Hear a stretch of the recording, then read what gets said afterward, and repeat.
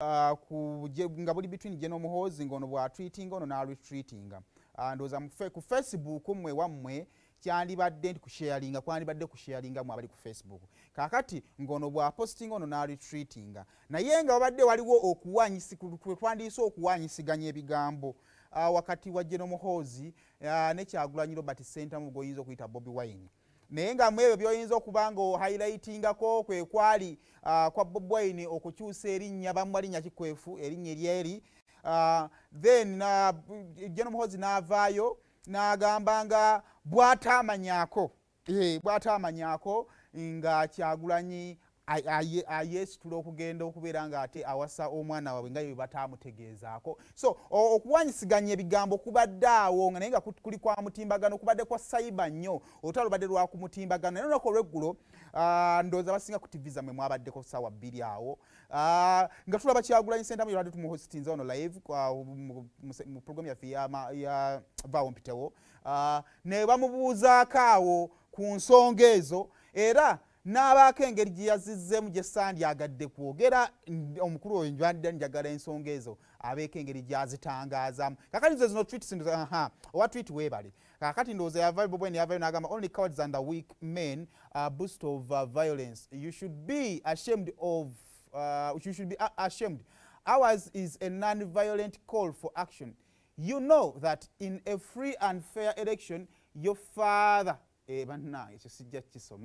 I would be no more. This country belongs to Ugandans, not you and your father. You will soon understand that. I told you, my young brother, that you can never intimidate us. We are much stronger than you. We are much stronger than you can ever imagine to be. If you want to fight, we will simply defeat you. We want peace, but if you attempt to fight us, then bring it on. Nga Muhoozi akolaki General Muhoozi addamu so nga lutalo ku Twitter kwe lulyo tululaba ne tugamba abavubuka bana balwanira ku Twitter akasaawe ke mulago bakatunda kwanga luwe entalo z'abavubuka bavuka tebalwanira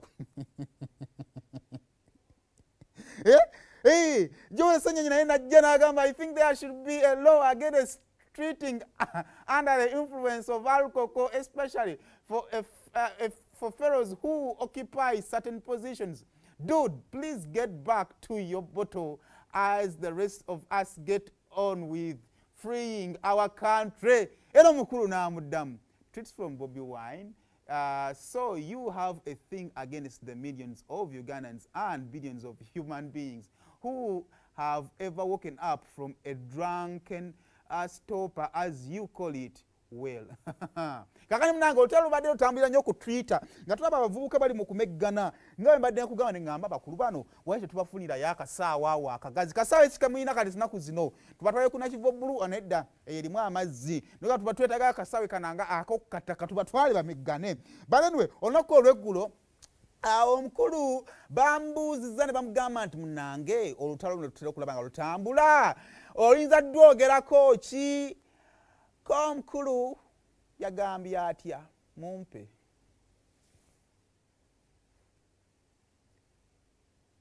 Kyagulanyi Center kati honorable nkulabye mu nnaku zino nesisi ezisoose muze mufuna exchanges either friendly or unfriendly ne first son General Muhoozi ne Rugaba wandika kino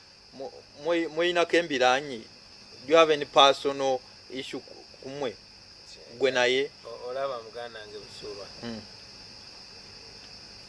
ze nsonga ezitalina makulu zitera kwagala ziwa makulu segedde sawa zino we are removing a dictator ate kati gombuuza about the son tubeere ku mulamwa naawe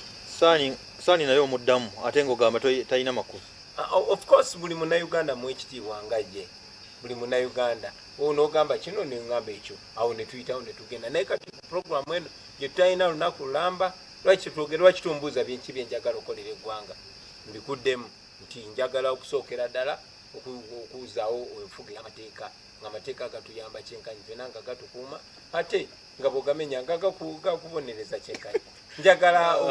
tutereeze ebyenjigiriza buli munnayuganda abeere nga alina access ku byenjigiriza eby'omulembe first class